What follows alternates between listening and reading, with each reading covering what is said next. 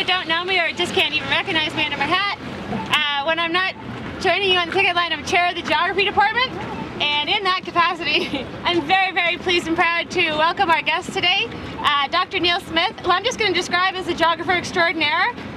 Whether you're in geography or another discipline, if you haven't read him, Jesus Christ, go read him. He is also a veteran of many picket lines, and he is in fact here today to share his experience and observations from his time recently this past fall in Barcelona with regard to a student strike. But before he begins speaking, I just want you to know that the reason he's here really is his better half, Deb Cowan, who is a prof in geography at U of T. Deb and Neil together, you know, wanted to make some kind of a contribution to you guys to really show their support. So they're here, you know, to share this, but it comes from this broader support that you should really know about. They represent, you've got a lot of support out there beyond the university. So without further ado, after Neil's talk, I think as you know, there's going to be food and singing and what have you. But anyway, without further ado, Dr. Neil Smith. Good seconds. Well, thanks very much, and I'll see you again in a minute.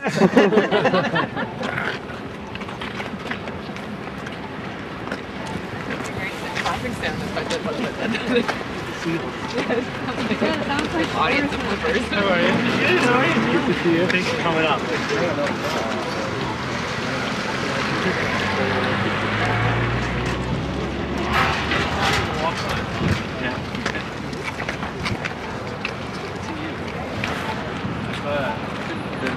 Well, let me just say, I just returned from Barcelona on Saturday, and there's a strike at the University of Barcelona that's around some of the very same issues that the strike is around here. In Barcelona, there's a call in Catalan, which I'm not qualified to give, but the Spanish version of it is Sí a la huelga, yes to the strike. So I think in solidarity with them, to begin with, we should start by just chanting yes to the strike. Yes to the strike. Here at York, there in Barcelona. Yes to the strike. Sí a la huelga. Sí a la huelga. Yes to the strike. The strike in Barcelona is around an issue that's called the Bologna process. The Bologna process is a European-wide movement created by the European Union to attempt to privatize the universities throughout Europe. Some of the universities in Europe are thoroughly privatized already. The British university is probably leading the pack, where I cut my teeth. But in Spain, the public universities are still very open for working class people to go to school. And in that sense, the University of Barcelona really has a connection to what's going on here in York.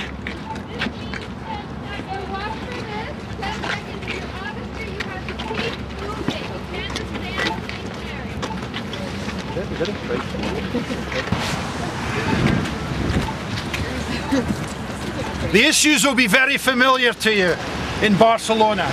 They're about privatizing the university, raising fees for students, commercializing the output, as the language goes, of what happens within the university, rendering the universities into neoliberal spaces of education, which of course is exactly what on the broad basis we're fighting against. That's what the Bologna process promises to bring, and that's what students in Barcelona have fought against. It's not just students in Barcelona. The struggle, although it started in Barcelona, which has always been this working class centre of revolt within Spain, Catalonia, it's spread to Madrid, Salamanca, Sevilla, Villahermosa, and a number of other cities in Spain. And students have come out on strike and have threatened to continue the strike over a long period.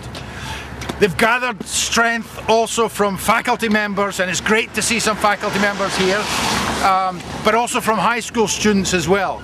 So it's been this wonderful strike that's really galvanized an anti-neoliberal push right at a moment when probably we could argue it's more important than ever that that kind of push happens. It's illegal Unless you're you. You're allowed. Except for you, of course. Now, before I go further about Barcelona and try and broaden this out, I just want to give you some breaking news I just heard, thanks to Deborah Cowan, actually. The students at U of T have voted to allow a strike at U of T. They deserve a lot of support as well. And I know there have been U of T people have come up here too. So the point is, this is building. And it's building not just within academia, although of course that's very important. Yeah. It's building outside. All of you know that there's a strike on right now in Ottawa by transport workers who've effectively shut down large parts of the city in Ottawa. Why is all this happening now? You know, there are other things that are going on as well. It's not just Ottawa. In Chicago, 250 workers who work for a window and door company who were summarily laid off by an employer who refused to give them severance pay, refused to pay wages that were due, refused to allow them into the plant in the first place. They were laid off. They just did what they thought they had to do. What did they do? They took over the factory. What you guys are doing, you're taking over the factory.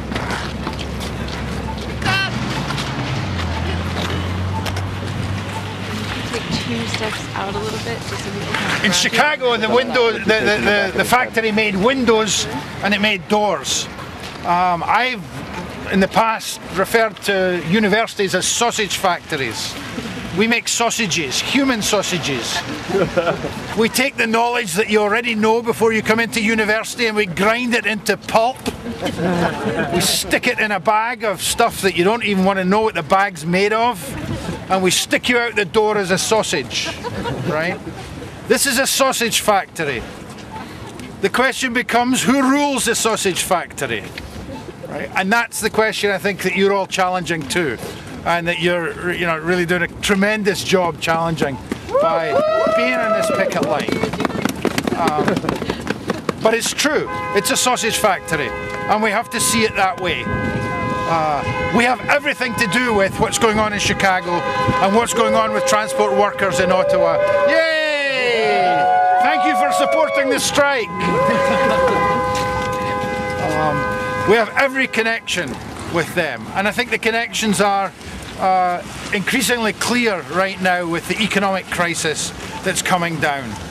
And it's not just Barcelona students, and it's not just Chicago workers, but when we come back, let's think about Greece as well. It's still, we would all like to stand there and listen, wouldn't we? So look at what's happening in Greece right now. A revolt by mostly students when the police shot and killed a 15-year-old. Extraordinary that that would happen in Greece. In New York, where I actually work, we went through this in the 1990s. It's not as bad now, but we went through it. It happens here too in Toronto, as many of you also know. It happens in Vancouver, in the airport, with tasers. So it's not something that's separate from the lives we live here.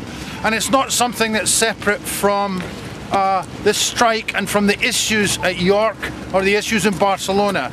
Why? Because one of the approaches right now to dealing with demands of people who are being forced to pay for the economic crisis, one of the responses is repression. And that repression comes first and foremost through the police, through the military, through the National Guard if you're in the United States. That's one of the ways in which the response to crisis happens.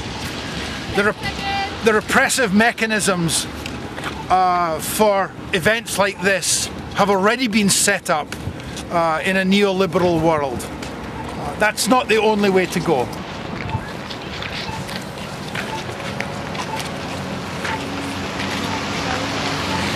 So in Greece, the struggle by students that's been going on now for 3 or 4 days has melded into a general strike which started this morning, and there have been various attacks by police on the general strike.